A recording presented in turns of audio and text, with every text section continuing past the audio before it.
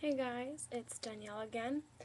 I'm just getting used to this whole making a video thing, so if they're not very good, sorry. I made a script, so maybe that'll help. First up, spoiler alert, if you have not seen last week's Bones, The Dentist in the Ditch, stop watching. And then go to either Fox or Hulu.com and you can watch that there. Let's see. My thoughts on this week were that it was kind of weak. The writing wasn't all that great. I don't know, I just didn't really like it. I'm not a big Jared Booth fan, so having Jared there was not really my thing. Best parts of the whole show was first when Temperance tried to kick Booth but hit Jared instead.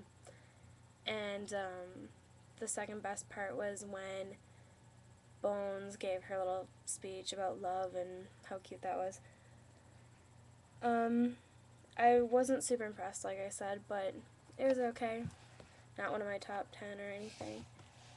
I liked Proof in the Pudding, which was the week before, so much better. Like, way better.